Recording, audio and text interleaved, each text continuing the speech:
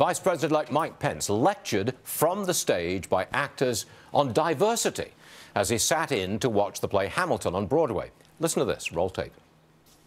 We are the diverse America who are alarmed and anxious that your new administration will not protect us.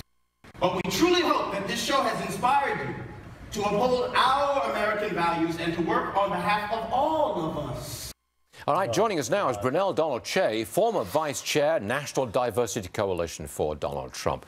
God bless you and welcome to the program. I got in before you. See, I got you. God bless you and God bless America. Yes, good morning. Indeed, ma'am. Thank you very much. Now, you saw what happened at the play there, Hamilton, the lecture delivered to Mike Pence. Your reaction, please. You know, I realized something. You know, we had a very heated, long, emotional election.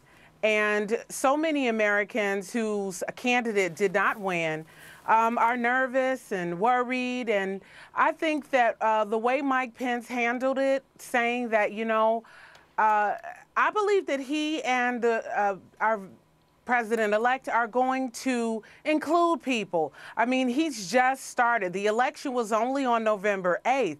And so what people have to understand is it's a process. It's not overnight.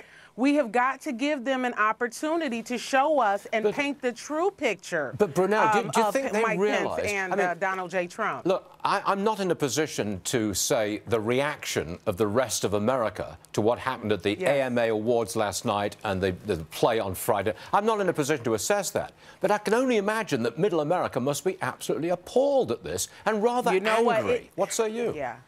You know what? It is.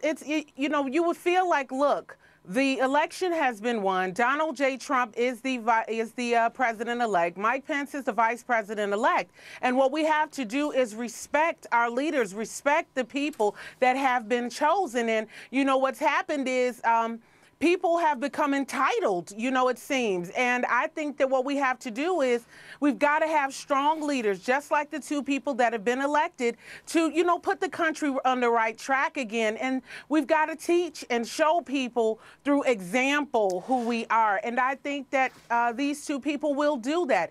I believe their cabinet, as well as all the people that they will pick to lead this nation, will reflect the nation. But you got to at least give them an opportunity to show it. To paint the picture. You know, that's important. We appreciate you being on the show all this time, and I hope you'll stay on the show, even though you're the former chair of the Diversity Committee under Donald Trump. We appreciate it. Come and see us again. Thank you so much. God bless you. Thanks for having me. Got it.